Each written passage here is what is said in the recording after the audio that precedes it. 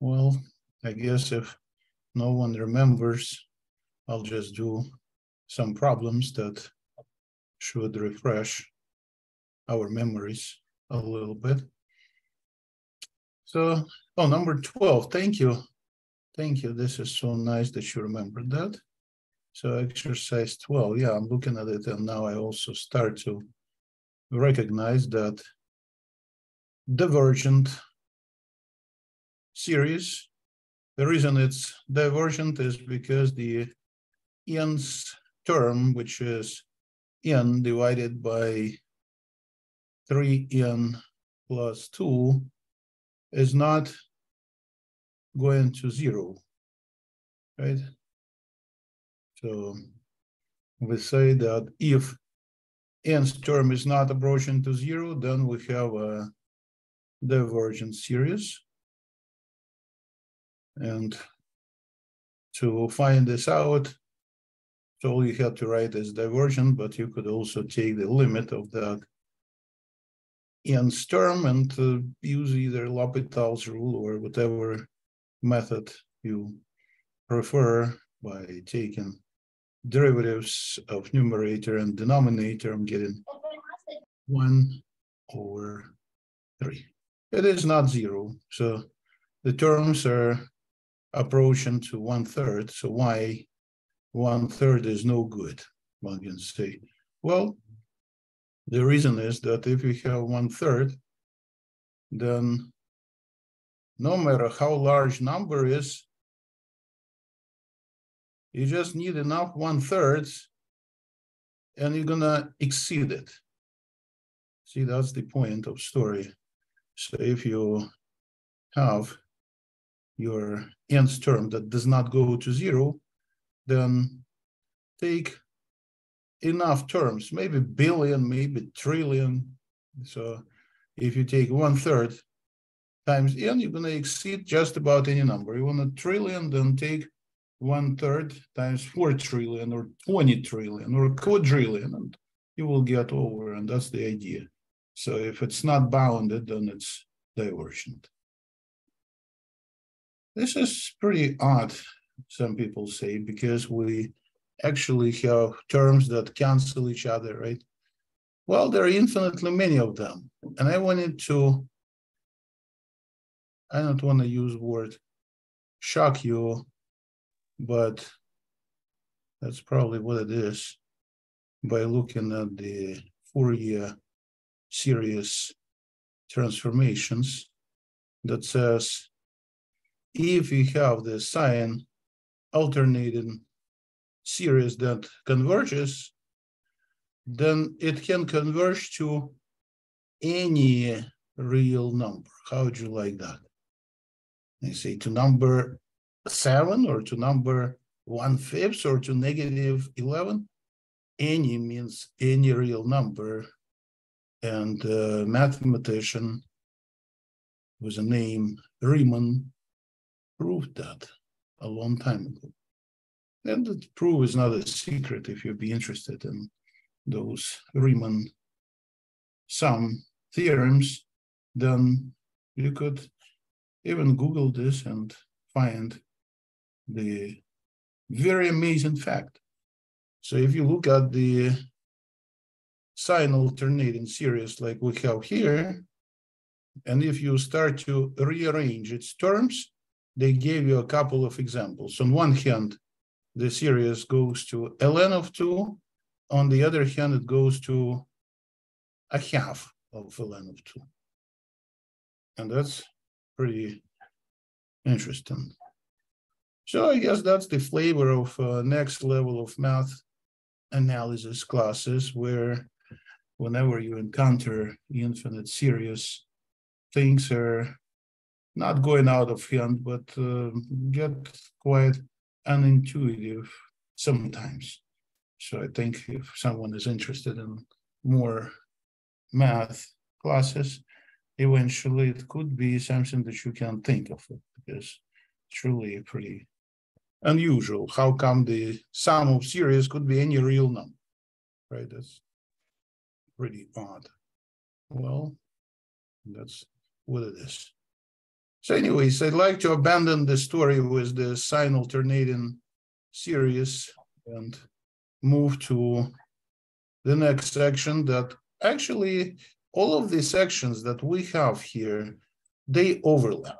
So I cannot really say that one section is different than the other section much because the exercises are very, very similar.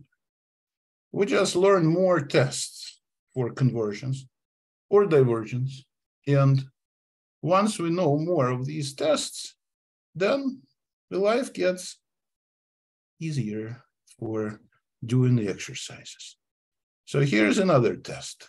You're looking at the series sum of AN, and it could be sign alternating. So we already learned that some series could alternate their signs. So it could be sign alternating. That's why they're looking at absolute values. And these absolute values simply stand for everything being positive. That's really all they care about. So if quotient is less than 1, then it's going to be convergent in absolute values. And if quotient is greater than 1, then it's going to be divergent. But when the quotient is equal to 1, then we're undecided if it's a convergent or divergent series, then we need to do something else. So this test is very popular. So what you do is you divide the next term by the previous term. So you can say an plus 1 by an. Now you want to take absolute values. In other words, just forget about minuses. And if it's less than 1, then we have a convergence series. That's different. We did not really take terms of the same series and divide it one by the other. So let me get some exercises here that work with this. So how about the problem number 23? So I'm going to deal with the sign alternating series in exercise number 23 that says take a series with -1 raised to various powers. So if I look at the limit of n plus first term divided by the nth term in absolute value, then -1 will be disregarded, right? And of course, the limit is always when n goes to infinity because that's a series. And we say that the series sum of an is convergent. In fact, even stronger than convergent, absolutely convergent, which means that if you disregard all of the minuses, then it's still going to be convergent. So in essence, going to compensate or cancel each other out. So let me write what an plus 1 is. So I prepare this a little bit because I don't want to do this work and write all the limit and this quotient. So I better just put this n plus first term the following way. So my numerator will be raised to the power of n plus 1, and denominator will be n plus 1 factorial. So now when I also work with the nth term, which is the only thing that has term n, so we got this nth term, so I'm gonna put this denominator, right, to the power of n over n factorial. Then I need not to have n plus 1s, just n's. So I'm gonna get this factored, so I can take out to the power of n and multiply it by 2. And similarly, I can recall that factorial means we start at the largest and go smaller and smaller and smaller all the way to 1. So I can treat it as this type of a fraction. So we have 2 to the power of n times another 2. And this is also divided by n plus 1 times n factorial, right? It looks like there is lots of factors that we're going to be able to cancel here. This is a big complex fraction. So we're gonna either flip the second fraction, or we can start canceling right away, 2 to the power of n or n factorial. And then whatever is left should give you a limit. It looks like the limit is what? What is the limit? When n approaches to infinity. Numerator has number 2 only, and denominator has n plus 1. So what limit do we have? 0, 2 over big, small, 0. Less than 1, that's it. Absolutely convergent series, which means that our series without absolute values is also going to be convergent. So everything is convergent here, and this is great. So -1 did not participate in the process. Let me try another one and see what else is in this section.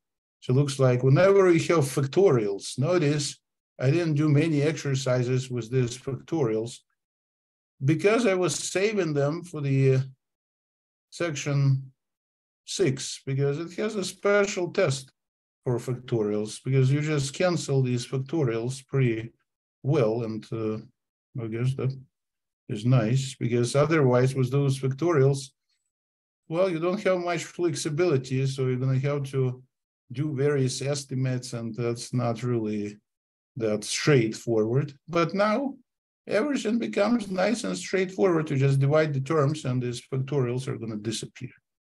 Let me do one more here with those factorials. How about the one with heavy factorials, like exercise number 33? Lots of terms here multiplied, right?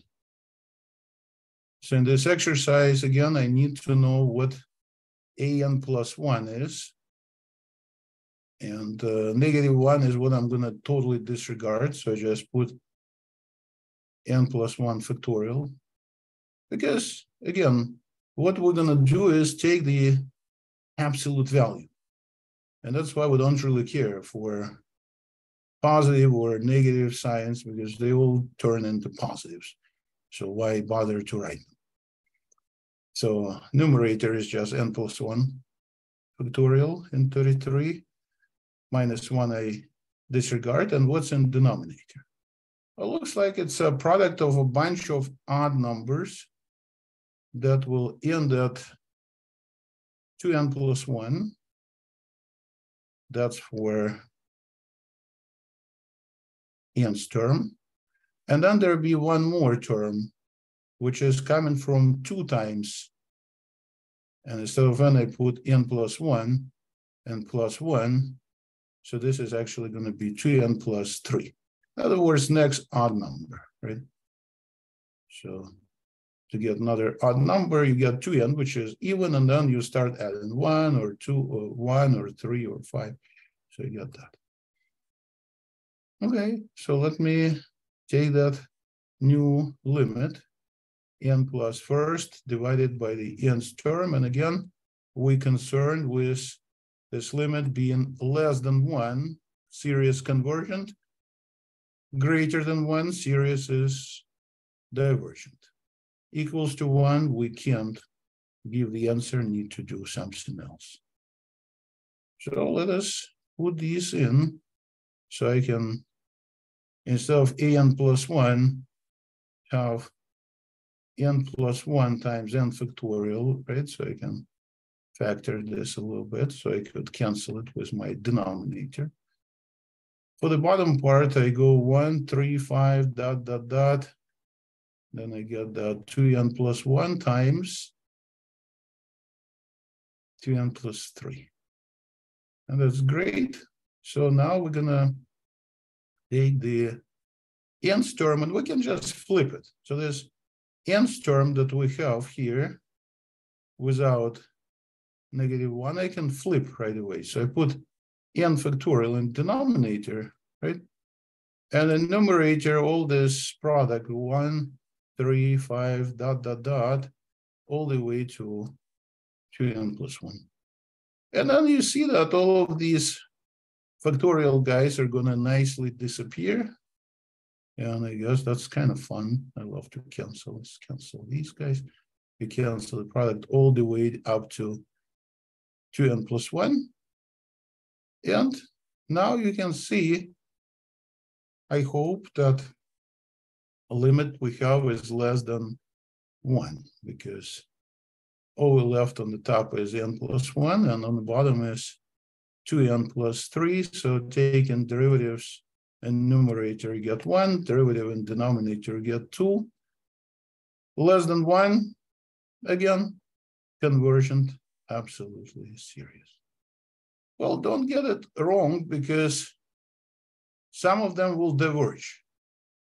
I just got some of the convergent series, and that's, well, helpful. So there is another test. There is so-called root test that appears in this section. That is very, very similar to my ratio test. The ratio n plus first term divided by the nth term, but now the root, the nth root actually, from nth term behaves the same way. So if you have a limit when n approaches to infinity is less than 1, of course, I take absolute value because we want to make sure that you can extract even radicals, like square root, fourth root, and so forth. Well, then you get that convergence as well. So it's very, very similar conclusion. And it's next theorem here that says if the nth root is less than 1, we have absolute convergence, and it's divergent if nth root is greater than 1. So we got this. When you say, what about limit n is infinity? Well, it is greater than 1, so I'm not sure why they write it, because it is infinity is greater than 1. So again, it's inconclusive when it's exactly equal to 1. And this special test I'll use whenever we have nth powers everywhere. When you have everything raised to the nth power, no factorials, nothing like that. Like, for example, problem number 9 here. I see that in the problem 9, I want to show the section as well, but it doesn't seem to show. So let me bring it down. So in the problem number 9, you see the power n on the outside, the whole thing, right? And that's why this problem just begs me to get rid of that nth power on the outside. So the limit of the nth term with a nth root extracted will be 5n without the power on the outside, divided by 5n minus 3, of course, with a limit. And looks like it's number 1, right? Because when you cancel this n's or take derivatives, you get 1. And you say, Alex, so it is inconclusive then. Yes, because we can't say anything at this stage because our root test gave you number 1. Let's see where that is, just to stress it again. See, it's inconclusive where limit equal to 1. Well, that's okay. So since it's equal to 1, I have to do it a little bit differently. And that's all I want to utilize here, something different. So we are going to use some other test. When you say, would you actually try the ratio test, that other favorite in here? Yeah, you can try it. Oh, actually, sorry, I didn't write it correctly. It's 4n on the top. You see that?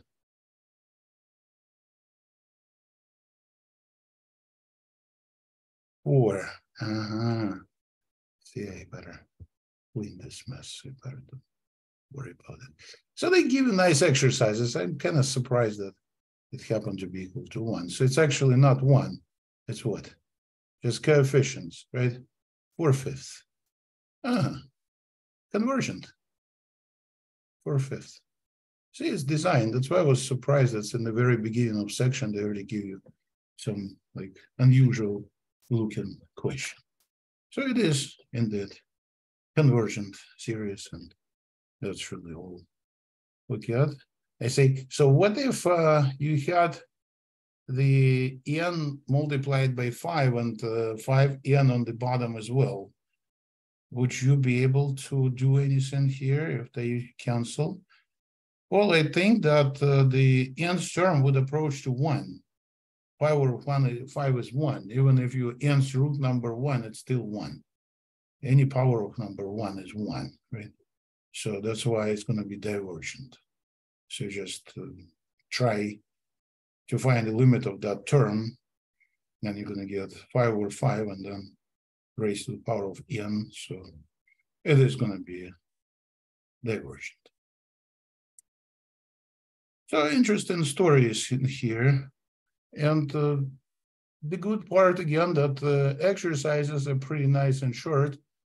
And I think there is one very useful summary of everything that we have done up to date is here in this table. So today I don't want to give you a quiz. I think we had enough quizzes last week, so maybe I'll let you go without a quiz. But before letting you go, I want you to look at this awesome summary table. You could mark that page for yourself because it's very nicely collected, all the information in the same place on page 670.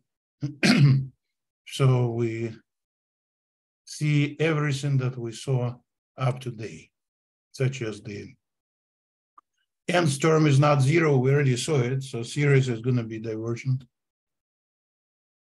If you have geometric series, then you need the ratio to be less than 1. So it's convergent. And if it's greater than or equal to 1, divergent. See, there is a column for convergence and there's a column for divergence. Nth terms, I don't really care for the nth sums because you can find one for a geometric series, but for the others, I guess it's not that straightforward. So I disregarded that. Then what else we saw? P series, depending on the power. Power is big, series is convergent. Power is less than 1 or equal to 1, divergent. So P series, like 1 over n, the harmonic series, and so forth. Now, alternating sign series that we were working on last time and again continued today. So this series is going to need to have a limit of nth term equal to 0. So just like here, if it's not equal to 0, that limit is divergent. But if it is equal to, then it's convergent. But that's not sufficient here.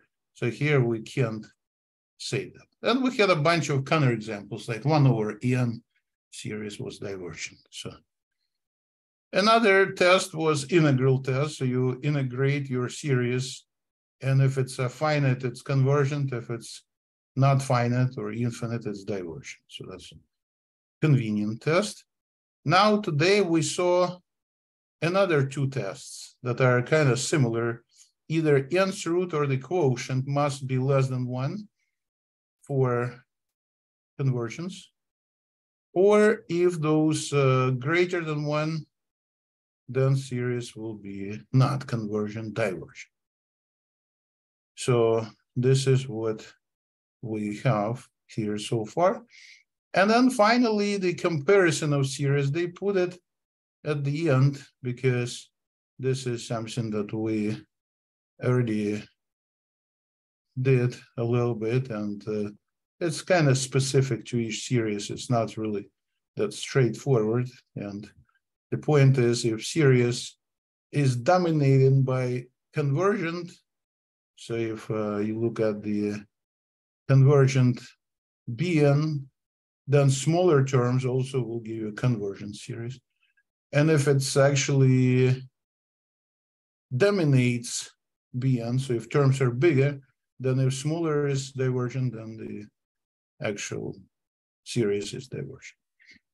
And there is one more test that I have at the very end, and that test was also a great test that we were using when we had two series, AN and BN. And we were dividing their terms. And if you produce a finite number, then it's convergent. And if the number is going to be infinite, it's not stated here very clearly. In both cases, it says greater than 0, but if it's finite, then it's going to be divergent. So if one is divergent, so is the other. If one is convergent, so is the other. That's the age. So I guess that's the page that I wanted to definitely look at. So this page is in that new section. It's a nice summary page. And now I want to see what we did so far. And it looks like we're going to have a few more class meetings, actually 6 more, because we're going to have a final on Tuesday, first week of May. And I'm going to do a review like we did before on Thursday. So not counting today's class, we're going to have only 6 class meetings left. 1 more on this week and 1 on that last week of class. And then there'll be 2 more weeks in between. And then we're going to cover what remains here selectively. So I wanted to show you that we now are done with ratio and root tests.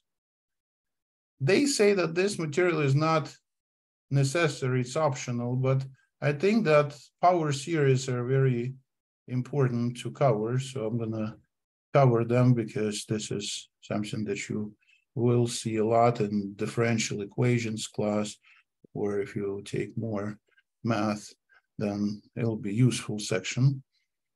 And section 10.1 I usually skip because that's ellipses, hyperbolas, parabolas, that's intermediate algebra. So I guess you hopefully already know it. And the new stuff will be 10.2, 10.3, 10.4. I'm not sure about 10.5. I'll try if time permits to cover it. It shows practice that it's rare that we have time for this. I'd rather just slow down and concentrate more on 4 sections of chapter 10. And that'd be the plan. So I think we're in a very good shape in terms of covering the material, because next class, if you sign up for Calc 3, we'll start with chapter 11, vectors and so forth. And that's nice chapter. Turns out pretty straightforward, so you will definitely enjoy it. But then later there'll be, of course, things that come up. So as I said, I didn't plan for a quiz today. I think you deserve to have a little break from that. Next time I will give you a quiz. We'll look at some exercises. We'll decide which one to give for the quiz. So I'm going to stop for today. I think it's plenty.